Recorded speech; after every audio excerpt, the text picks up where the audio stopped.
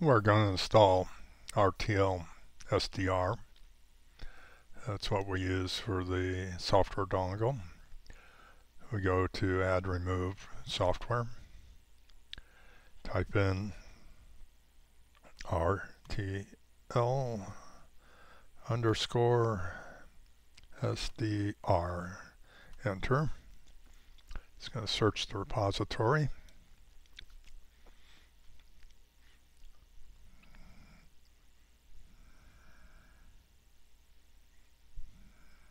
There she is. We're going to select that. Here's the description down here at the bottom. It talks about the different programs that are in the command line interface. Of course, we can go up here and visit the website.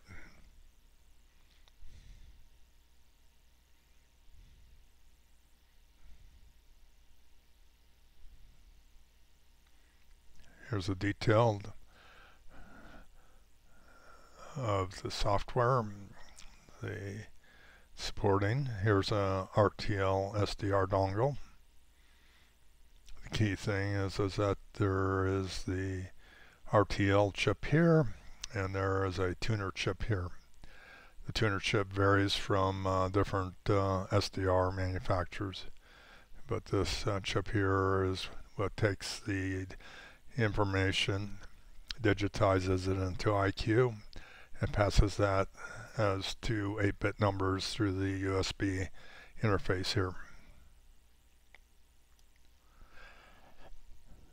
And as we continue on, here's a GNU radio diagram.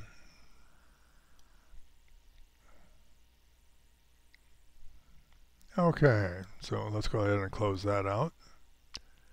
We can see the required packages. There's only a few. We'll go ahead and close that out. We can see dependencies. There's 2 dependencies. So we'll go ahead and close that out. And now we're going to go start the install process here on the Raspberry Pi 4. It's going to ask for our password.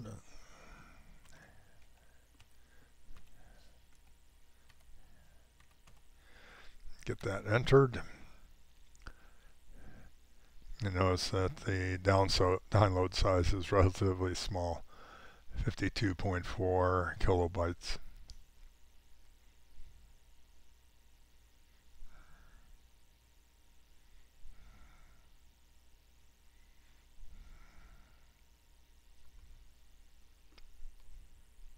Okay, our package is installed. We're going to go ahead and close this. And like I said before, it's good that we would go ahead and do a reboot.